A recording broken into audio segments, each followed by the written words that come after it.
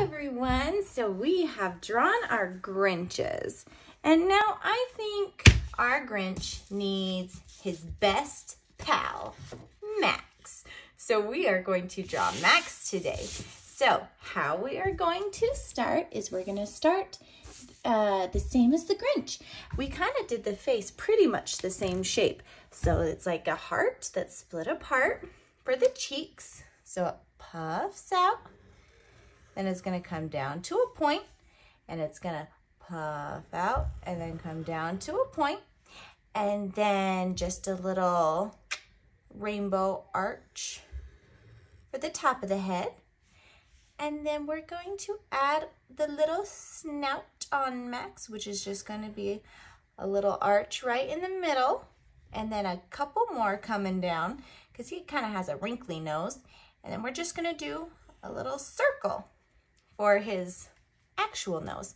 Then for his smile, he's gonna have a big smile like the Grinch from this side clear to this side. And we're gonna dip it down, kind of go up a little bit, and then kind of come to a point. So dip it down, up a little bit, and to a point. And then two big circle eyeballs. And then inside, color it in.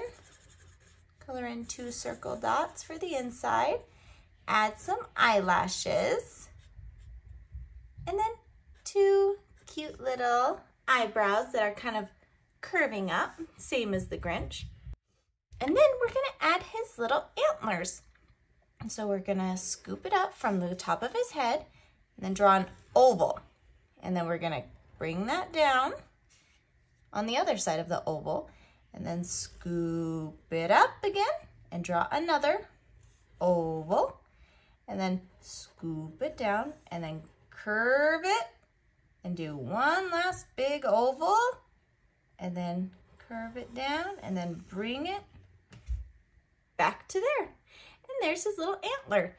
And then we're gonna add the ears, which start just a little bit above where his cheeks go. So his cheek scoops over right here, start up above it just a little bit, and then bring it down because he just kind of has droopy ears.